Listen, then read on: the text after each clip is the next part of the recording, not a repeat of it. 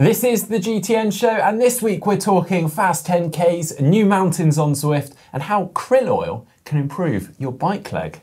Yes, and with the Commonwealth Games just around the corner, we're going to be taking a look at the athletes, the ones to watch, including South African Uber swimmer Chad Clos in the triathlon.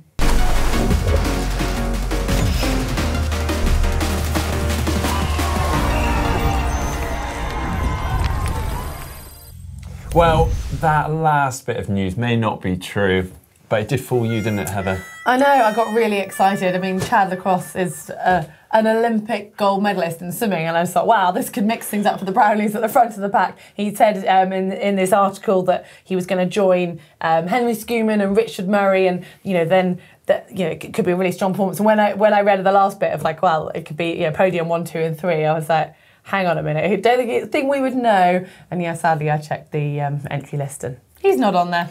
And the date, and it said April the 1st. I love a good April Fool's. Well, on the subject of the Commonwealth Games, I think we should talk some predictions. Yeah, I think we should. And before we get started, a quick bit of background on the Commonwealth Games, because lots of you might not have heard of it. And it is open to the countries that are part of the Commonwealth nations. But that does include for triathlon some pretty big superpowers, such as Bermuda, obviously, Flora Duffy, Canada, Australia. Don't forget England. South Africa, England, Wales and Scotland. We just have even more places. So it's a massive competition. It happens once every 4 years. So it's a games sandwich between the Summer Olympic Games. Yeah, and the triathlon was first introduced into the Commonwealth Games in 2002 at the Manchester Games. And we've had 3 games since. One was actually cancelled, unfortunately, in 2010 because of the water quality in Delhi. But our last one in 2014 was in Glasgow in Scotland. And that included the mixed relay for the first time. And now this one's got the mixed relay, the individuals, and it's also got a paratriathlon event as well. Well, traditionally, the Commonwealth Games is competed over a standard distance, Olympic distance, but for the first time ever, it's going to be over a sprint distance, which makes things pretty exciting. Yeah, it does. I mean, it's going to make it a much faster, more furious race, and probably a bit more open as well, because there's so much can happen. There's less likely to be, a big breakaway, and there's less chance for someone who's not made the front pack to be able to catch up on the run as well. Yeah, I mean, on the men's side, obviously we have the Brownie brothers, probably hot favourites going in, big target on their backs. Alistair, we're not so sure on really with his current fitness. He pulled out of the Abu Dhabi WTS race due to injury, but he says he's on the comeback for this race. So that'll be really interesting. Number 1 seeded is Johnny Brownlee. And again, I'm not sure where he's at fitness-wise, but we don't see them race together that often anymore with Alistair, doing 70.3s, and pretty much every time they do, it ends rather well, doesn't it? So. And then obviously we've got the South African duo, we've got Richard Murray and Henry Schoeman. Henry Schoeman will likely be out the front on the swim. If Richard Murray makes it into that front pack on the bike, I think everyone's going to be a little bit worried. We've seen how well he's running already this season. And then obviously we've got the Australian trio. We've got Matt Hauser, Luke Willian and Jacob Birtwistle. All 3 of them are super exciting athletes. I'm very, very excited to watch them race and see how they play out, particularly Jacob Birtwistle. I think he'd be a real threat to the Brownies and everyone else out there. Well, I think they've got a bit of pressure on their shoulders as well, because it's the home crowd and it's the first event. Well, the women's is the first event, but it's the first day of the Commonwealth Games in Australia on the Gold Coast, where a lot of them train and being brought up. Quite a lot of the triathletes. It's a mecca for triathlon. And then going on to the women's side, I think the biggest sort of poster girl for the Commonwealth Games for triathlon is Ashley Gentle, and she's the only athlete last year who managed to beat Flora Duffy, who's been unstoppable. So she could be the best hope for Australia, maybe. Yeah, but could Flora spoil the party? Well, interestingly, even though Flora is double world champion, she has yet to win a title or even get on the podium at a major games. And she, last year very much stated that this is what she was getting. This year was all about to start with, and a lot of athletes really have focused on the Commonwealth Games. It's a major event for them. But Ashley Gentle hasn't just got Flora to worry about. There's Andrea Hewitt, who won on a very similar course last year in the World Triathlon Series in the same venue. So she's going to be. She won a medal at the Commonwealth Games, I think, back in 2006. So she's going to be trying to get back on the podium again. And then there's Great Britain. I know it's England and Wales, but it actually means there's a bigger contingent. Well, in particular, Team England has a very strong swim contingent. We've got Vicky Holland, Jess Learmonth, and Sophie Caldwell. I mean, them as a trio together, perhaps with Flora Duffy getting away on the bike.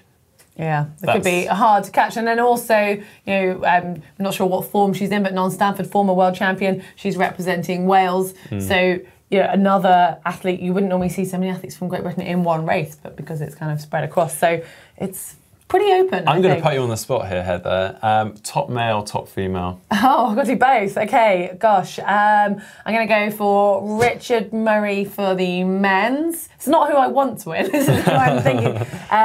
But then I guess on the women's, it's Flora Duffy. Anyway, just Flora Duffy. That's all I need to say. And of course, we've got the paratriathlon event 2 days later with the PTWC category. So it's a recumbent hand cycle on the bike and then a wheelchair on the run. Yeah, now if Australia haven't already managed to get on the podium from the individual men's and women's events, this could be their chance because they've got strong contingent, especially in the women's side. They've got the favourite Emily Tapp, and she's joined by Lauren Parker, who only 12 months ago was paralysed whilst training for triathlon, and she's now back on the start line in front of a home crowd. So that's pretty exciting for her. Yeah, it's an amazing story. And then on the men's side, we've got Australian Bill Chafee as a real favourite going in alongside Team England's Joe Townsend. And then on the same day as the paratriathlon event, we have the mixed team relay. This is a relatively new event to the Commonwealth Games. It was introduced in 2014 to the Glasgow Commonwealth Games. It consists of 2 men and 2 women to a team. They race over a lot shorter distances. They basically do a mini triathlon each and then tag and pass over to each teammate. Well, the last Commie Games, it was England first, then South Africa and Australia were in third. Now, they're going to be hoping to swap that around, obviously in front of the home crowd. But, I mean, trying to find 4 top athletes for your team, it's quite a stretch. I mean, one country who have opened up a little bit wider, I guess, is Bermuda. And Flora is obviously such a strong athlete on her own, but to find 3 other athletes to join her, to give them a chance of a medal. I think that's kind of the exciting thing about the mixed team relay. I mean, you can have a fantastic athlete in a team, but that doesn't mean you're necessarily going to be the winners. You could have some lesser known good athletes. Consistent. Yeah, collectively, they're a really strong force. So, well, interestingly, I mean, Bermuda have brought in Tyler Butterfield, who we haven't seen race ITU for years, and he's, you know, very much made his mark on long distance and middle distance triathlon. So he's gone back to his roots. So yeah, going to a relay that's even shorter than the sprint distance. I mean, it's going to be interesting to see how he fares in that, along with some younger teammates that they've got. I mean, England are going to be looking strong, no doubt, after, you know, they've got the title to defend. I think they might be hard to beat. Where's your feeling, Mark? I want you to give me a 1, 2, 3 as you've put me on the spot. I would love to say Team England, and I think it's going to be super close. But I am slightly worried about Australia. It's a strong team. That is a strong team, and they're fast, those boys and girls. Yeah, I'm worried it might be Australia, Team England, South Africa. Okay, yeah. Well, we want to know who you think is going to win the mixed relay. And you've got the choices in this week's weekly poll. Yep, it is Team England, Australia, South Africa, Bermuda, or other. So you can select that and let us know in the comments below. You can enter that by clicking just up here. It's time for the GTN Tribe, and this week we're heading over to Vancouver in Canada for the UBC Thunderbirds Triathlon Sports Club.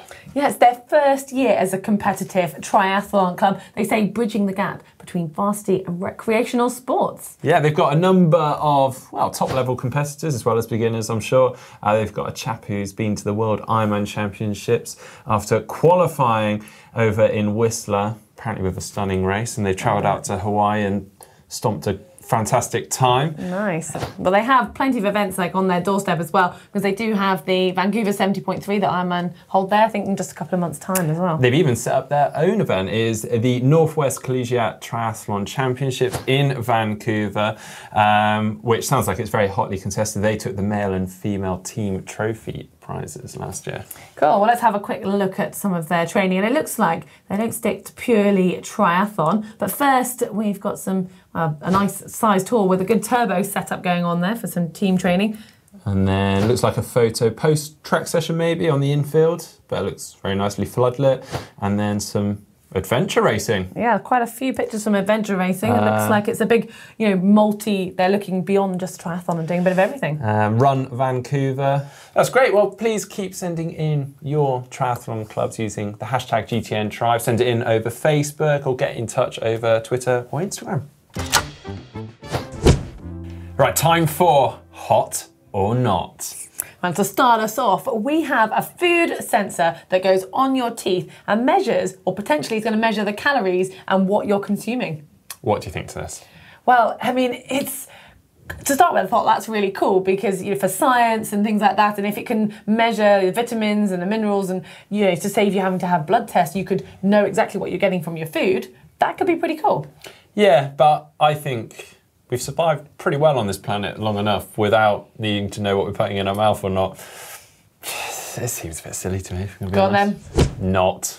The next one is the inaugural race of the Kiwi Man, and it's one that actually kind of slipped past our radar, but it sounds epic. Yeah, I mean, it's a full distance event, and just looking at the run profile, it kind of goes like this, and they finish on top of a mountain. Yeah, so it follows the same sort of format as like the Norseman, so yeah, pretty brutal. I think we're in agreement on this one. Hot. Next up, plastic-free triathlon. So there's an event in Croydon in southwest of England that's pledging to be plastic-free for as much of the event as it can. Yeah, and actually, when you think about a lot of events, especially the big events, there's a lot of plastic that's used in them. You've got gels, you've got the water bottles, you've got the plastic bags. It really adds up. So this event is trying to basically make it completely plastic-free. They're gel packets. Well, they get rid of them. They're flapjacks, they're protein balls. I mean, I'm going to sign up just for the food. The fact that, it's good for the environment and they're giving you great food. Hot. Next up, a new venue for the Super League. They have just announced that they're going to host one of their races in Singapore early next year. Yeah, and considering the company is actually based in Singapore, I'm surprised we didn't see this sooner. I wonder whether actually, Singapore being a bit of a trek for some of the athletes that are trying to juggle this with the WTS series, whether that's going to be an issue, but still, an awesome venue. Hot or not, Heather? Hot. And finally, ITU and gender equality. Now, it looks like the ITU have been leading the way. Marisol Quesada has been chairing a group looking at gender equality, trying to help other international federations learn from what the ITU are doing. Yeah, I don't think you can argue with this. This is great news, so it's got to be a hot. Now, for the first bit of news, it's the Innovate Descent race. And I've got to be honest, when this popped into my inbox, I thought I was maybe falling for an April Fool's joke. But turns out this thing is real and it sounds absolutely absurd. It's a running race down one of the steepest skiing slopes in the world. It's in Kitzbühel, Austria, and they quote, it takes in blind drops, daredevil jumps, gradients of up to 80%. It sounds nuts. I know, you can't even imagine it, but apparently 180 competitors are mad. Well, the entries are open for 180 competitors if there are that many people who are mad enough to do it. And it's a bit like a time trial and an effect, so that it gets sent off every 30 seconds. And that's to then qualify to get the chance to do it again, because the top 30, male and female, then get ranked, and then they have the final, and they're set off once every minute with the fastest runner going last. And the champion gets crowned downhill king. We recently saw the Olympic triathlon champion Gwen Jorgensen make her debut appearance on the track, having retired from triathlon and given birth. And she's announced that she's aiming for the marathon in Tokyo 2020. And she started off with a 5K indoor race and she clocked a PB of 15:15. And she's now starting to up the distance, getting closer to that marathon. Yeah, this last weekend she did the Stanford Invitational 10K race. It's her first 10K on the track since focusing on marathon running. She went a 31:55. Not bad, and apparently she thinks she could go faster, and she wasn't wearing spikes, she's just wearing her Nike Vaporflies. Right, it's time for some science. So there's been a pilot study looking at the effects of omega-3 on athletes' health and performance, and they've specifically used fish oil from krill. Now, they took 50 athletes who were competing in the Norseman, which is a long-distance extreme triathlon, and they measured their omega-3 before and after the race. Now, interestingly, they found that the athletes, or most of the athletes, omega-3 was still lower than normal up to 5 weeks after the race.